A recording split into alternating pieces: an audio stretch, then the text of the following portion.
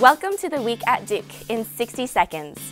Duke creative writing professor Nathaniel Mackey is the winner of Yale's Prize for American Poetry. He joins a list that includes Ezra Pound and E.E. Cummings. Students at Duke are responding to human trafficking with J-Ville, Tenting for Justice. The program combines speakers and activities with tenting on the Chapel Quad. Duke researchers have found that chimps with high-ranking moms do better in fights. This could explain why these females' offspring are more likely to survive. The Duke Heart Center hosted a party to raise awareness for heart disease in women. The event included health screenings, games, and a heart-healthy dinner. Finally, Duke is celebrating Black History Month with profiles of faculty members who preserve Black culture through movement, sound, and words. Read about them at today.duke.edu/working. For more Duke news every day, visit Duke Today.